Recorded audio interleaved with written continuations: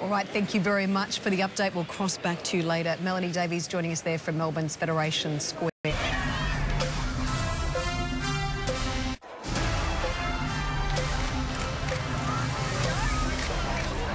Welcome back to this special edition of 10 News covering the Queen's visit to Melbourne. These are live pictures from Federation Square as Her Majesty and the Duke of Edinburgh meet and greet some very enthusiastic locals there. You can hear the screams and enthusiasm there in the crowd. Joining us now here on the desk is our royal expert that we've had throughout this special edition of 10 News.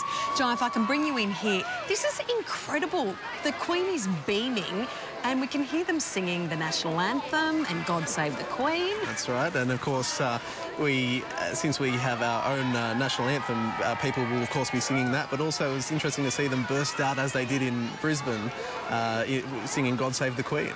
We saw incredible scenes in Brisbane, but do you think this is an incredible reception?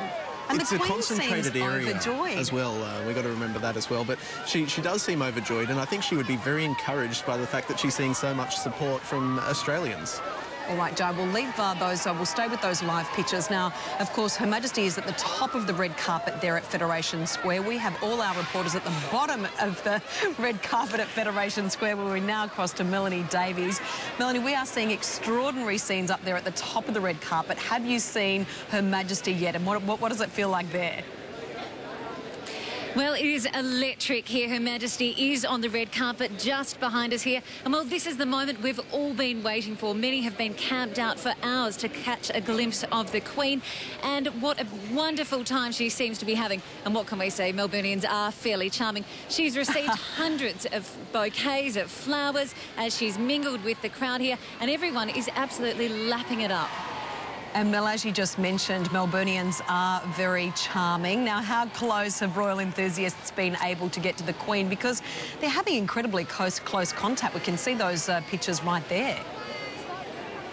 Yes, well, initially she was only meant to spend about 10 minutes or so on the red carpet, but so far she's been here for that long and she's only just made her way almost, I suppose she's probably about at the halfway point. So we can assume by that she'll be here for another 10 minutes. We've got the Royal Tram here on standby, ready to take her down St Kilda Road, where she'll be greeted at Government House. All right, we'll cross back to you lately as Her Majesty makes her way down that royal carpet. Thank you very much, Melanie Davies, joining us there from Federation Square.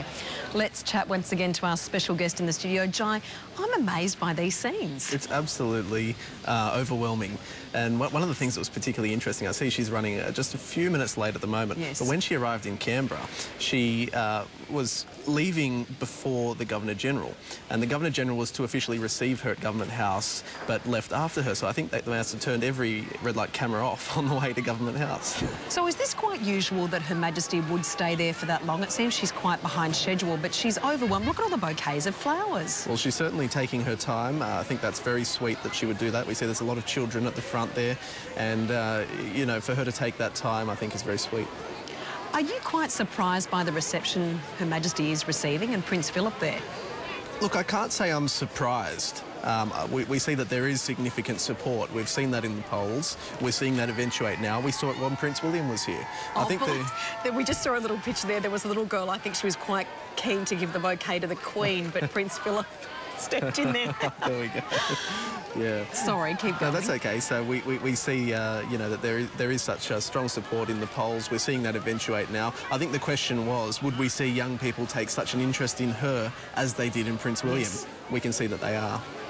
All right, Jai, we'll have to leave it there. We're just about to head to a quick commercial break. This, of course, is a special edition of 10 News as Her Majesty is overwhelmed by a reception there at Federation Square as she continues her tour of Australia. Stay with us. Our royal coverage will continue right after this break in this special edition of 10 News.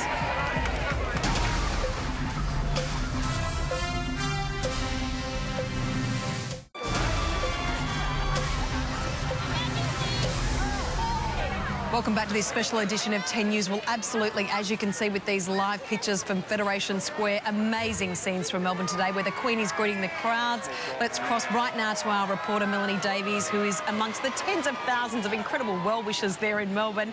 Mel, tell us, what can you see right there? Well, we've got the flags flying high. There have been cheers. The Queen is, she's probably about 20 or so metres from us. You can see her gorgeous bright pink hat. She certainly has had an extraordinary journey down the red carpet here. It's taken a little bit longer than expected, and we can see now she's just picked up the pace a little bit and she's moving along, not collecting quite as many flowers as she was at the top of Federation Square. Here's and the tram, well, that is standing by, all ready to take her down St Kilda Road, and we've been told that there are thousands of people also lining that, and she'll no doubt give them a royal wave on her way to Government House. Well, these scenes have just been incredible. The atmosphere, looking at the vision, is incredible. Tell us what it's like there. We can hear the national anthem, God Save the Queen. Everyone's so excited there. Yes, everybody is overjoyed at Her Majesty's Melbourne visit. People have gone to extraordinary effort for her. One little boy we spoke to this morning has written a letter. He'd like that delivered to Prince Charles. He's put a photo of himself in that. Other people have come in ball gowns. We've seen somebody dressed in a tuxedo, and hundreds of bouquets of flowers, and people are certainly very excited here in Melbourne. Melanie, incredible scenes. Thanks for joining us. We'll bring Jai in once again as we continue with these live pictures. It's extraordinary. The scenes are unbelievable. I guess for the Queen, this has been an amazing reception. She's extended that visit with the meet and greet there with the locals at Federation Square. Yeah, these things tend to be overwhelming when you see such crowds, and for her to take the time to walk through the crowds, greeting as many people as possible, and I imagine that she's probably put a lot of her time to the younger people. And in regards to the tram ride, we're set to hear that the Queen, after the meet and greet there with all the locals, including hundreds and thousands of children, offering the Queen a bouquet of flowers, will get the tram ride then down to Government House, a specially made tram ride. We can see these pictures here now. So appropriate. There's something so symbolic of Melbourne. Absolutely, an especially made tram, I understand, where the driver got quite a surprise when she was told by her boss she thought she was in trouble. Her name was Jolene Smith, thought she was in trouble when she was called to her boss's office last week, but it turned out that she had been selected to meet the Queen and accepted the task of driving the Queen of the Duke of Edinburgh. I'm sure that she's, you know, not regretting having not called in sick that day. Yeah, exactly. Now, these are amazing scenes, and quite fittingly, the Queen has chosen a bright, some people have called it a shocking pink jacket with a matching hat to match the beautiful bright weather there that Melbourne has turned on for the Queen's visit. Definitely, and to see that there's been such great weather right since the beginning of her visit, except for a couple of days. And the Queen must be incredibly touched by the reception she has received. I would imagine so. I think that for her, the Australian people do hold a special place. She's always said that, you know, our constitutional future is a matter for Australians, but whilst we choose to retain her, she will serve us to the best of her ability. Jai, we've run out of time in this special edition. Thanks so much for your insight and for joining us this afternoon. I'm Natarsha Belling. Thanks so much for your company and watching this special edition of 10 News. I hope you have a lovely afternoon.